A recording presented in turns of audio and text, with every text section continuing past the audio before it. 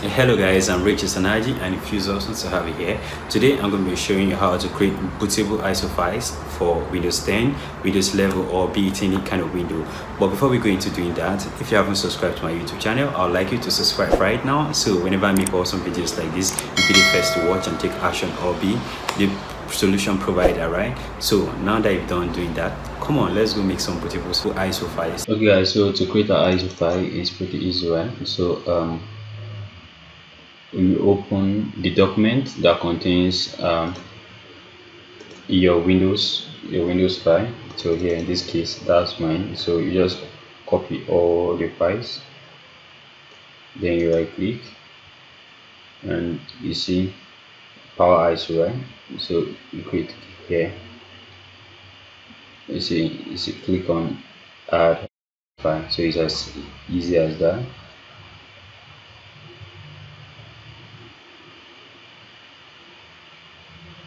So here, so the type, right? So here is you put standard ISO. So basically that's what we want here. Then click OK. Then while we allow. So guys, so this the ISO file we just created, right? So let's go back.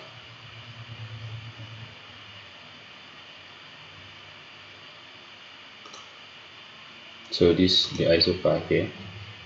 So let's copy it and to our desktop. So we'll copy it. So we'll paste it on our desktop. So paste it here.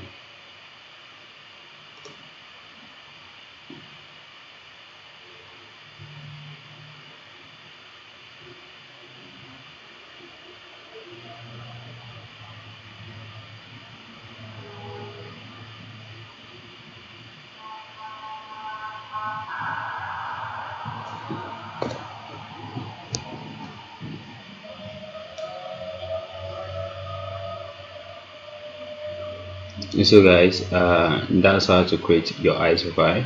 So it's pretty easy. So to make it bootable, it's to make it so here, so this is it. So this is Windows 10. So we can just rename it as Windows 10. Let's rename it. So here Windows 10.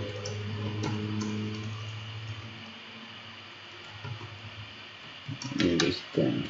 So here, so these are Windows 10 ISO file, guys. So guys, so that's how to create ISO file for your Windows 10. So this process apply to both Windows 10, Windows 11, Windows 8, as the case may be. So guys, enjoy. So in next video I'm going to be showing you how to create a bootable USB drive with this ISO file that we created, right? Cheers.